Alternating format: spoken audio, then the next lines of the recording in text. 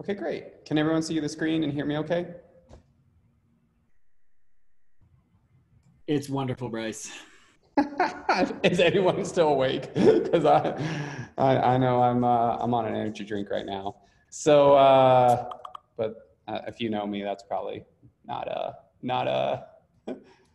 that's it's not unusual, right? So that's the norm. Hey, all right, we're gonna do closing ceremonies, and then wrapped up this year's official B-Sides event. So. Right, just reiterate the plan. If it's safe, we'll schedule a hangout for later in the year where we'll distribute all the badges and swag, and maybe we'll have another CTF and maybe some unrecorded lightning sessions or something like that. But it'll be a lot more casual than the formal CFP process we did now. If we can't do that, then we will we'll everyone who bought tickets for 2020, we'll let you to come to the 2021 event for free. So hold on to your QR codes and all that stuff, because either way, it's going to be useful in the future. And we'll just send out messaging via Twitter, Slack, and email. So hopefully that gets the message out to everybody. And then, if you've attended any of the closing ceremonies before, I really believe that B-Sides is by the community and it's for the community. That's kind of, my overarching vision for this. And I kind of break things down into 3 goals, right? We want to help more people break into the cybersecurity community. So our scholarship program and the outreach that we do with the colleges, that's really designed to, make sure high school and college, more involvement there. And then 2, people already in the industry are kind of like developing their skills. We want to help them continue to develop their skills and provide a platform and opportunity for them to present. So that's why we try and do the open CFP, and that's why we do the CTF and things like that. So, hopefully we can help people grow, right? And then lastly, we want to help those people who are in the industry continue to be here. After a while, this kind of seemed like, memento, like the same old thing over and over. But, really, I think a lot of us who are here and stay here are here because we have friends in the industry. We've built those connections, and we can kind of help each other out, regardless of where we're at in our careers. And besides, even just the Slack channel is a good way to reach out and stay in touch with people. So I really want to thank all the speakers. If you've ever presented at a conference, takes a lot of time and effort, not only to develop the content, but then also to be able to eloquently present it.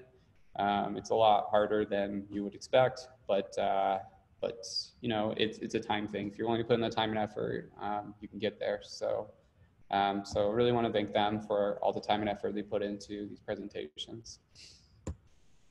And then I want to thank the media team. Really, in about a week, we threw this together in a virtual event, and that wouldn't have really happened without Pope and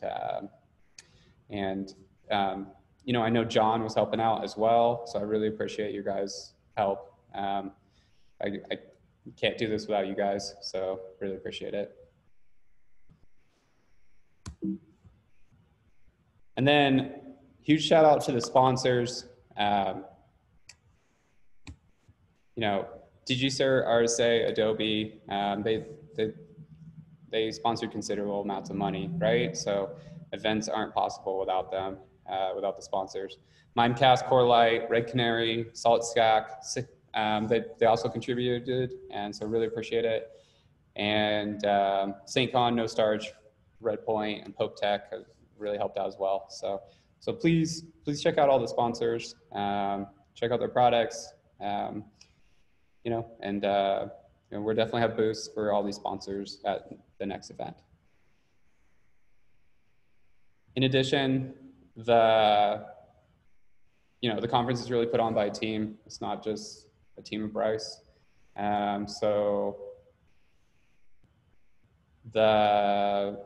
This year Brendan took over the sponsorships, and he did an awesome job. So really big thank to him, because that was a huge help to me. And then Matt put a ton of hours into the CFP and organizing all of the speakers. So really appreciate that. Thank you, Matt. Marv really helped out with the venue and the call for volunteers and the villages.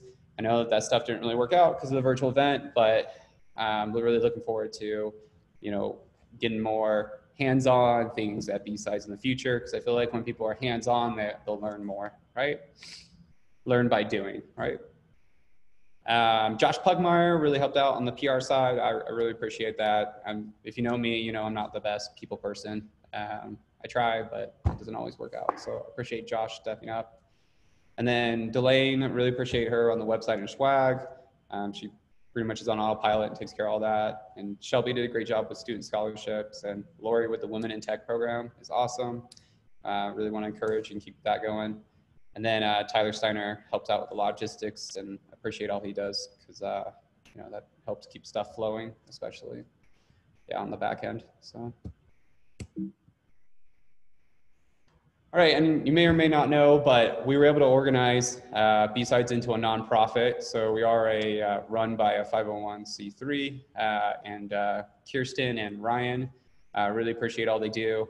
They are on the boards, and Ryan's the treasurer, and really, we wouldn't be able to put on as good an event if we didn't have the nonprofit behind it. So, and also it just kind of goes with our whole ethos. I mean, we're trying to give back to the community, and so, all the resources go into the nonprofit and then are just used for future B-Sides events. Oh, really appreciate Laura and Secure Code Warrior. She did an awesome job. I know the people who participate in the CTF, seems like everyone liked it, seemed positive.